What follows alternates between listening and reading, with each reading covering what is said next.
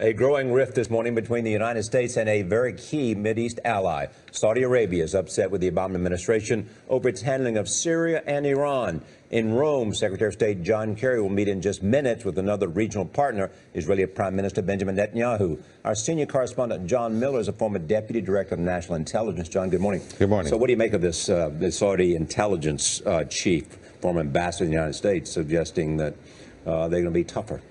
Well, this has been building, and I think it just burst this week in a public way. But you've got the Saudis. There's an old deal in the region. We supply security and weapons to the Saudis. They supply us oil. We supply security to the Israelis, and we do that through influence in the region between the Saudis, the Egyptians, the Jordanians, Bahrain. But a lot of that has crumbled. The Egyptian regime has fallen. It's a bit of a jump ball right now with the military in control. We're pushing the Saudis for more democracy. There's the Iranian nuclear threat where the Saudis feel we should be tougher. There's what's going on in Syria where the Saudis would like to see Assad fall, don't want chemical weapons in the region, and where they think we fell for a con job with this Russian deal to clean up the weapons. So when you take all of that, the Saudis are sending a signal that we used to have 100% support from you, and we're feeling about 50% of that. Yeah, but also it is the question of who's the most important power in the Middle East. There is, and one thing is that for us, that was always the Saudis, because they had the oil and they had the money that went with it, and they had the regional influence. Yeah. One thing that's certain is it's not us anymore. Our influence has waned as some of the regimes that we depended on for balance have crumbled. And if you look at Bahrain as an example, here is a Sunni monarchy. They've got a king and a majority Shia nation that is next door to the Saudis. They're connected literally by a bridge.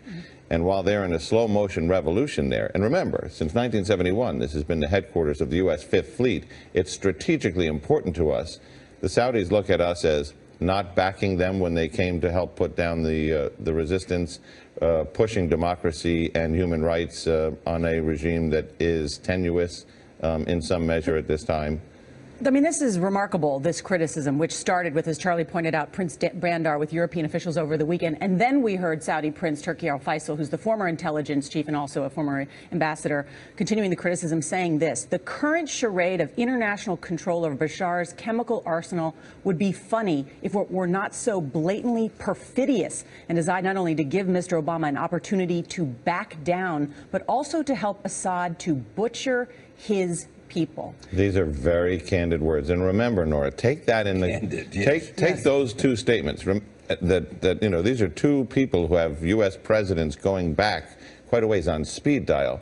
Take that in the context that the Saudis on the 18th of October just rejected a seat on the National Security Council at the UN. What they're doing is they're pushing this away and saying this issue has to be dealt with. The long range is they need the jets, they need the fighter jets, they need the weapons, and they're still that we're buying oil. So they're mad, but we haven't broken up yet. John Miller, thank you.